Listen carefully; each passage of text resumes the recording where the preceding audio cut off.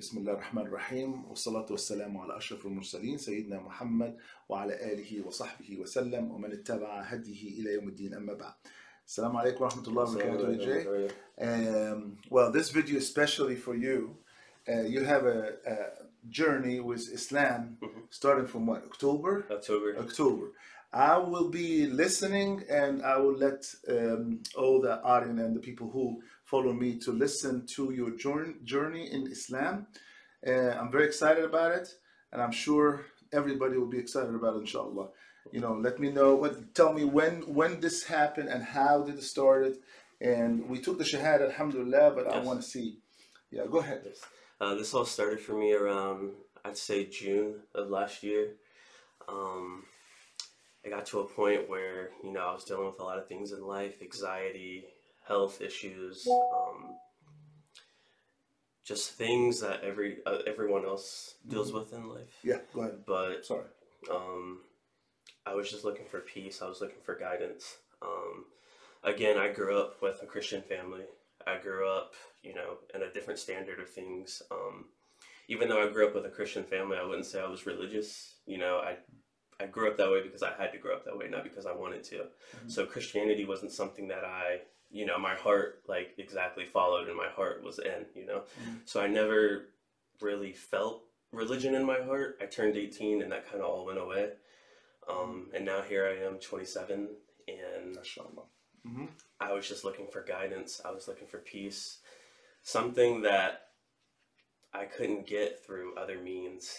And I found a group of people who I'm very blessed to have found, and they kind of got me into Islam, and they got me to discussing it and more researching it. And even then, I still wasn't. I was gonna say because mashallah, they teach you, they told you everything, and then you came to me, and I remember that, and then you said, "I'm not ready yet." Yeah. Which is I want to explain this to everybody because then a lot of people take the time and they debate. It's like first of all they feel like somebody's pushing them, and it's like something hitting. It's like you're pushing me. Yeah. But then you said, you know what?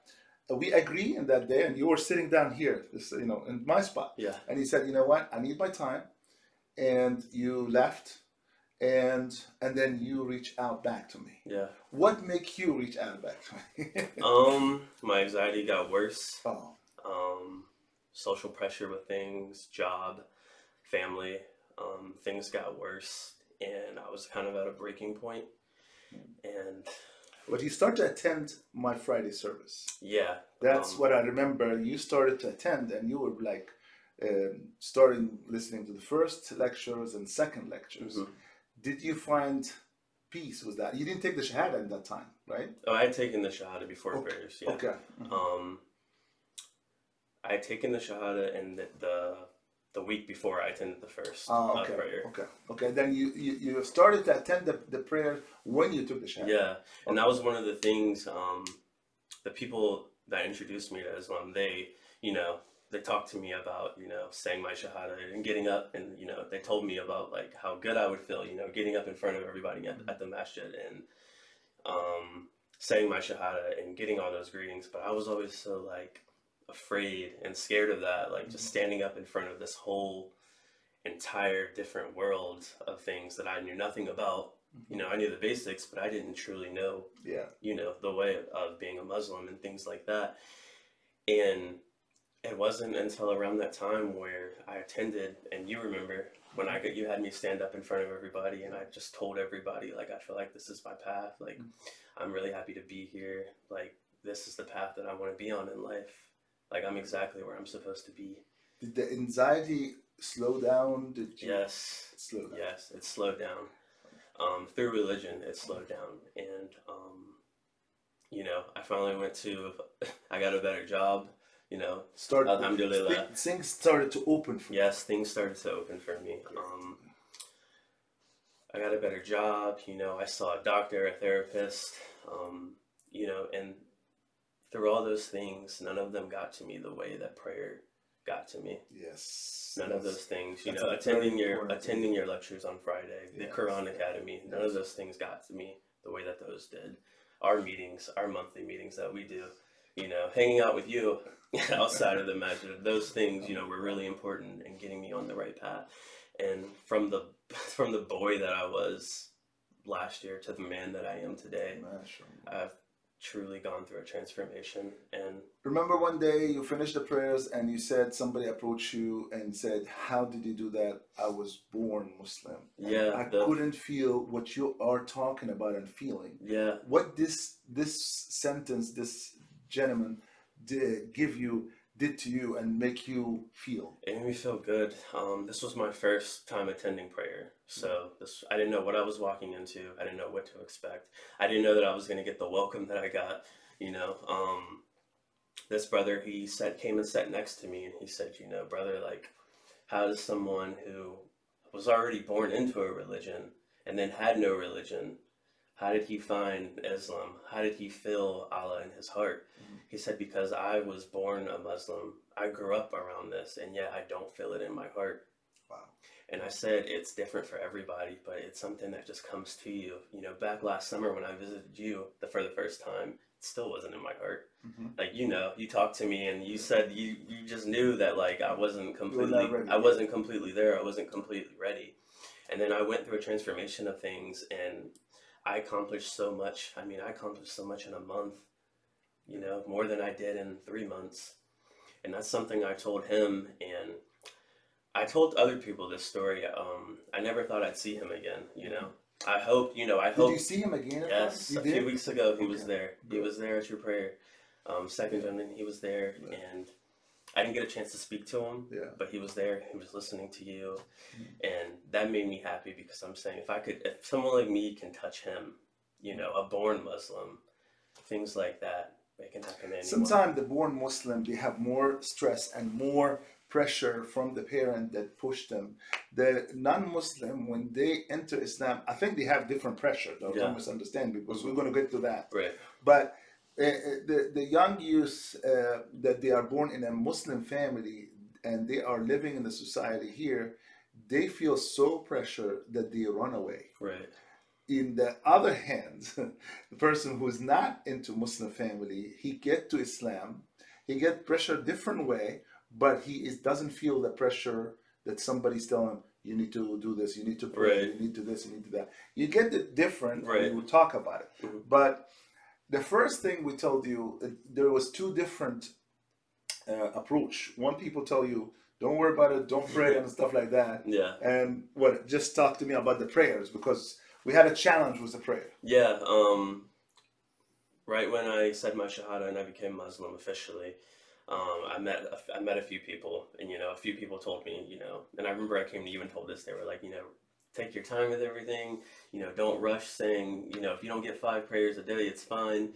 And I remember you, like, nipped that right in the vine. You were like, no, I don't want you, because if you get on that habit, you're going to continue being on that habit. So I want you to start off right. I want you to pray 5 times a day, and that's the challenge you put me on. I remember the 30-day challenge, which I recommend to any new Muslims or Muslims that are, you know, even Muslim born Muslims, converts, reverts, anything. Like, I recommend everybody to do this challenge, because it was something that really stuck with me, and it got me on the path. And you said it exactly right. You said you're going to get to a point where you feel like if you don't pray, something's going to be off with your day. Yeah. And that's exactly how I felt. Good. And then it's just also it's a habit that it's switched to become a worship. Yeah. You know, it's like you force yourself to be in a habit. Like people who smoke, and that got, you know, like it's still totally different comparison. But when you smoke and you stop smoking, you feel like you're missing something, like the nicotine in your body.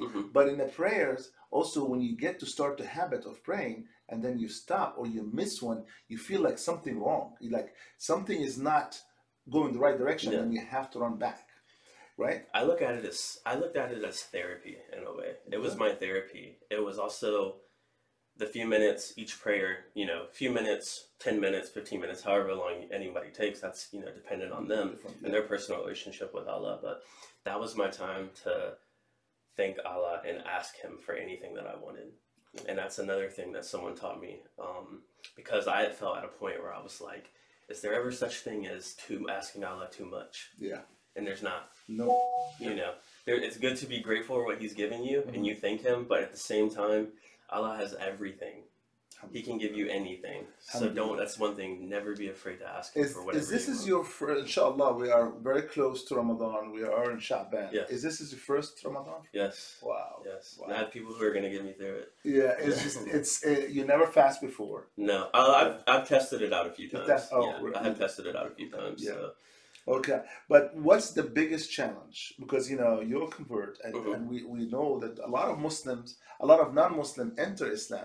What is the biggest challenge that you find it, and until now it's still going? I know that the Salah, you are actually in control a little bit, which is the shaitan, the devil, will never let you, perfect it. Yeah. But you are, at least it's in your grip right now, right? Yeah. But what is the really difficulty? Even though it's in my grip, I would say for anybody that's still the toughest part. Yeah.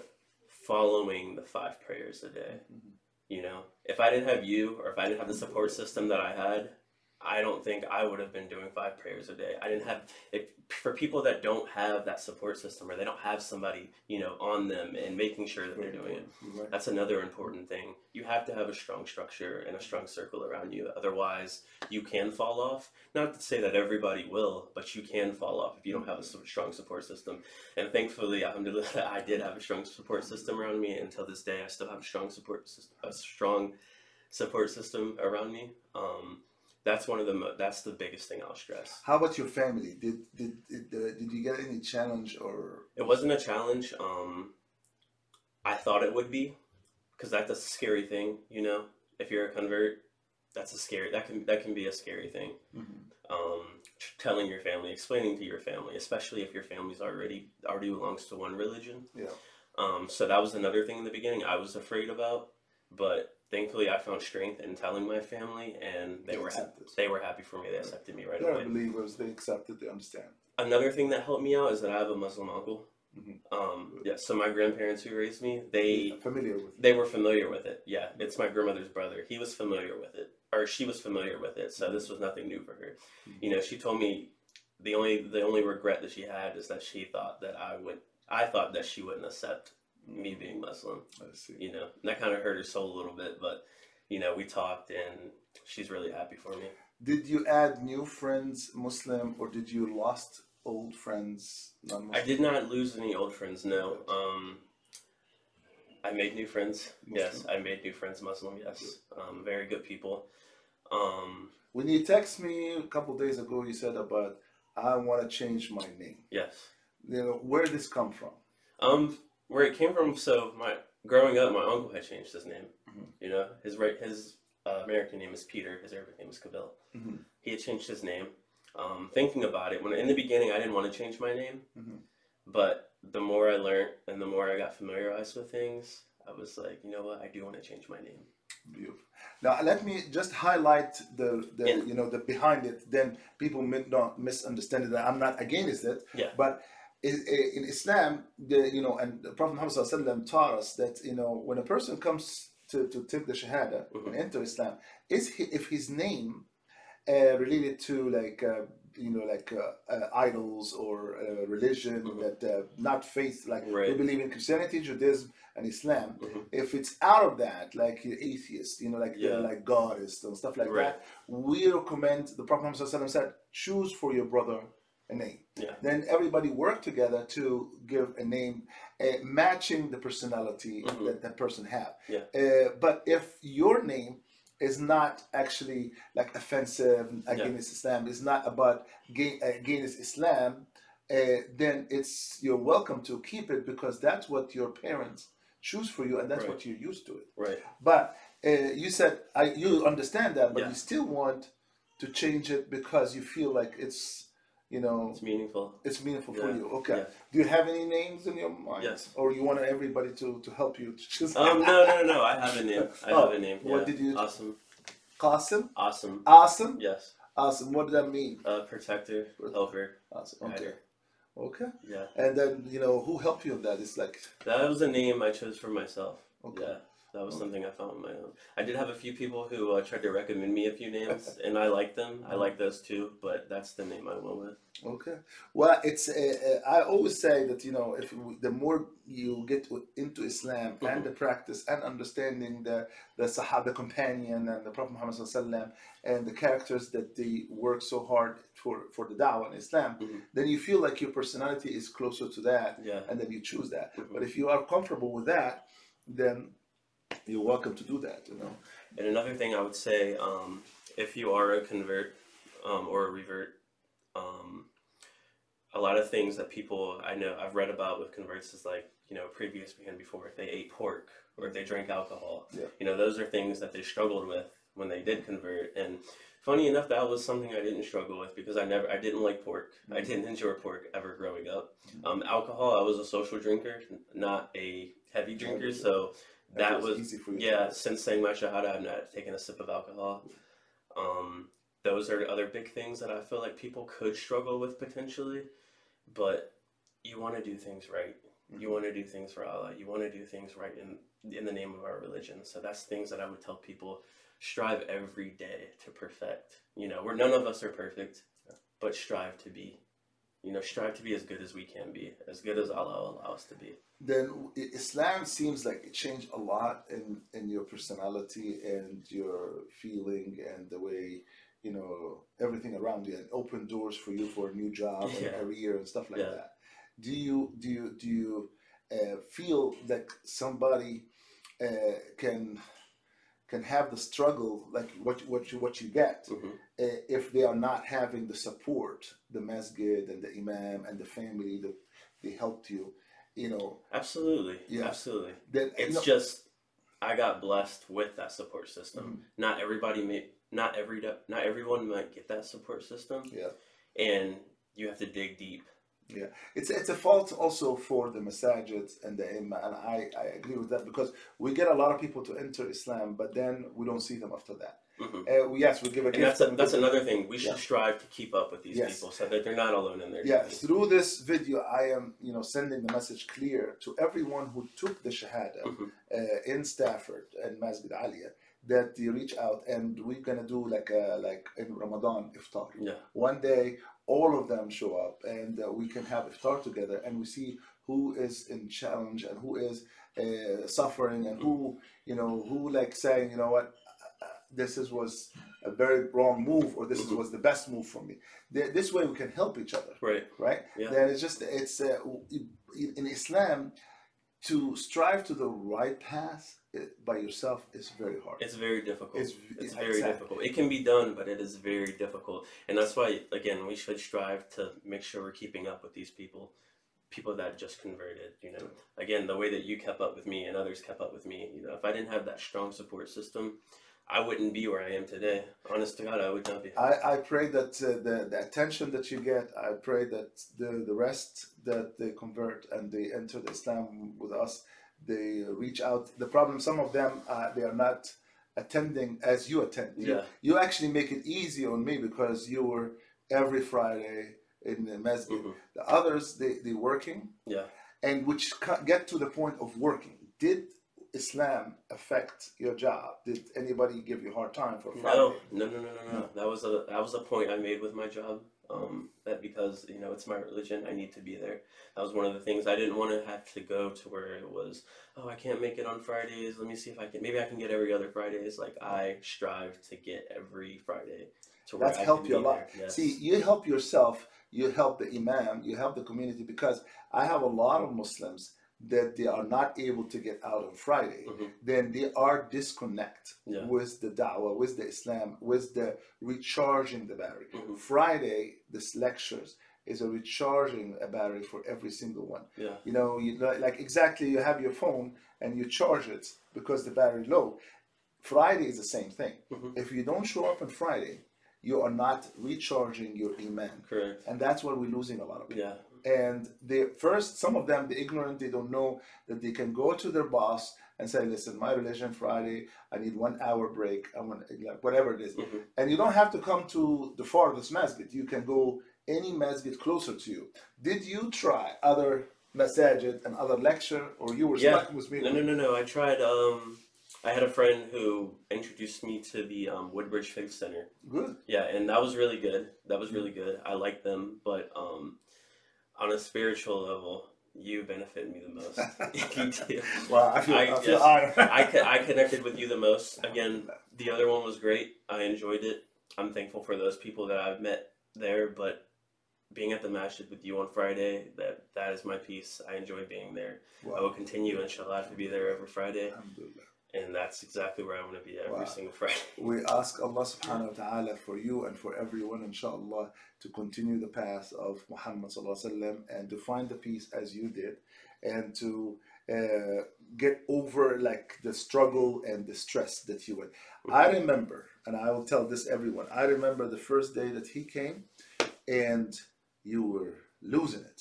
You know, you have no, you have anxiety, stress, and now, mashallah, and I cannot believe it. I believe it definitely, and I know, and I lived it, but all this because your faith and your connection with Allah subhanahu wa ta'ala, right? Yes. Then, you know, I know that a lot of people will ask questions, and hopefully we can make another, you know, video for that, and we can let everybody ask questions. How did you do this and all the stuff?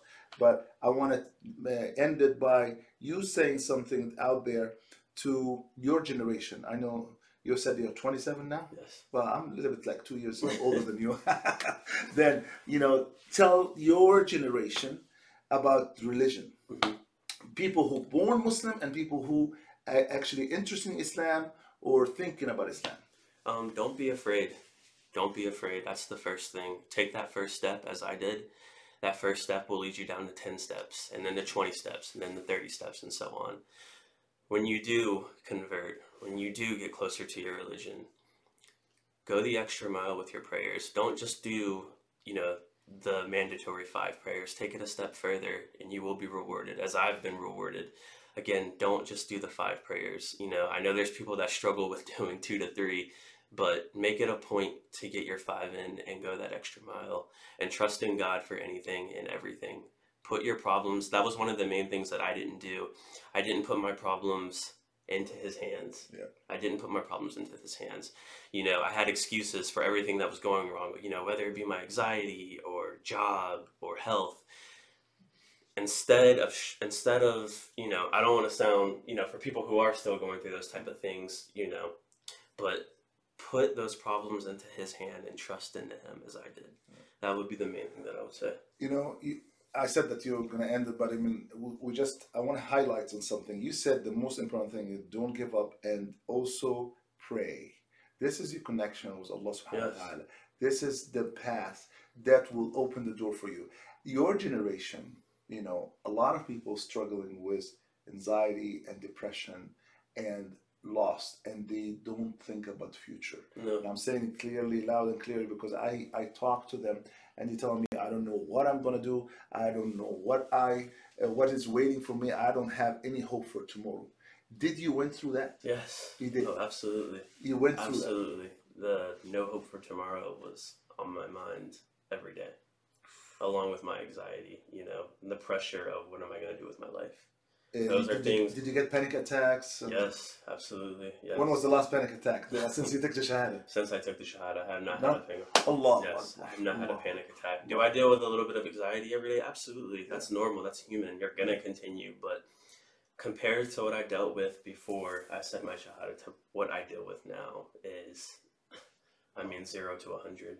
MashaAllah, MashaAllah. May Allah continue to protect you, and may Allah save the rest of humanity, inshallah, and may Allah protect you from the envies and the jealousy, because, you know, it's hard. Yeah. It's hard for people who born in a Muslim family, born in a Muslim country, and here we are not a Muslim country, but we are blessed because we have the freedom of religion and speech. But alhamdulillah, and you everybody support you, family support you, your masjid support you, your neighbor, your friends.